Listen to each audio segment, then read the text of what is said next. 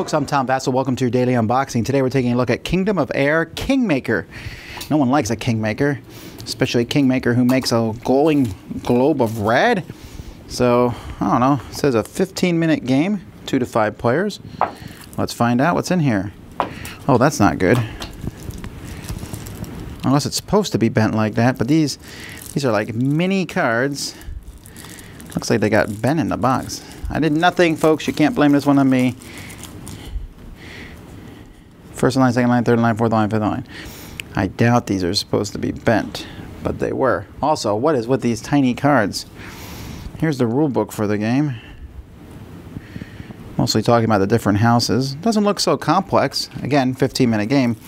Really shouldn't be complex. And then we just have a deck of cards.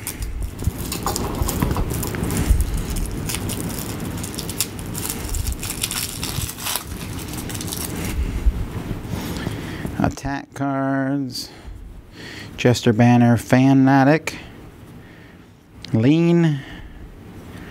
The artwork for this is okay. I'm not like, it seems like the same cards over and over. Are they all different colors in the back? Yeah.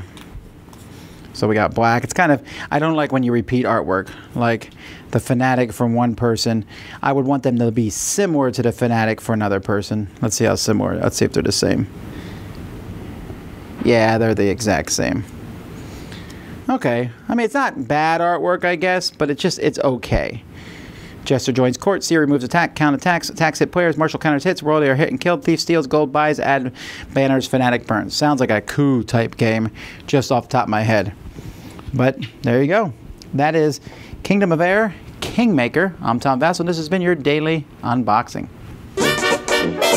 Thanks for watching. Tune in every day for the Dice Tower's daily game unboxing.